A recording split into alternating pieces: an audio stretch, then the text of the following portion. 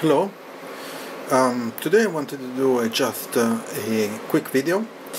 I bought a thermal camera that allows me to check the temperature of what you're targeting. And right now I turn on the Manta M8 board.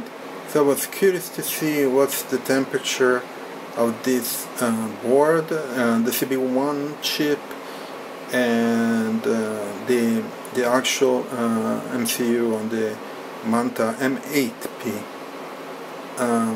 So I don't have any load, so this is like a base measurement, let's say. I just have the CB1 installed with the heatsink. The power is through USB with the jumper and Ethernet attached. So I don't have any power attached, no drivers, no temperature sensor, and any other sensor. So let's see what the temperature that. So I'm looking at the heatsink of the CB1. And it's around 41, 42 Celsius, give or take. Let's see if I move a little bit. Okay, it's not so clear, but the violet thing is the MCU. And if I jump here, there is the LED, so nothing more. And here the line on the, let's see if I can focus. Okay, great. Okay, so heatsink, the line on the left are the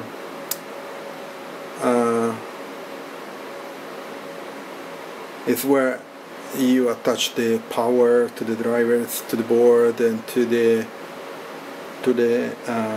heat bed. So, but it's pretty cold. So the temperature there is 24, 25. So it's interesting. So there is no load. So it's going to be interesting to see what is the load. What is the temperature when I'm loading? So the CB1 does some computing, and the MCU does some computing. So basically this is a baseline of temperature with the board doing nothing, which is good. So I know what to expect as a baseline. Plus I'm going to be using two pellet extruder with induction heating. So it's important for me to understand how the temperature varies in these systems, and also for the wiring, which is important because induction heating will have high amperage.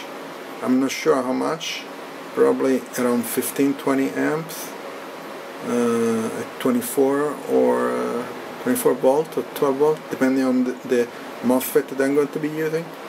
But it's going to be interesting to see how the temperature varies in the extruders.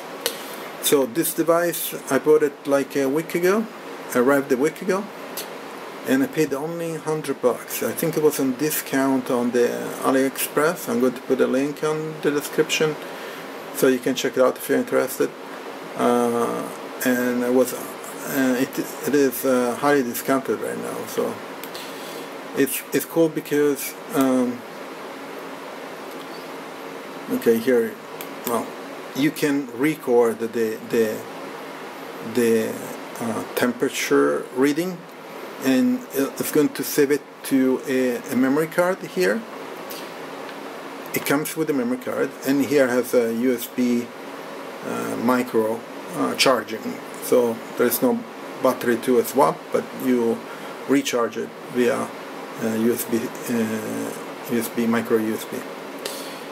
The memory card is here, and you can just save, has the option to save what you're reading, which is cool. So if you make videos or you want to keep track of what the reading is.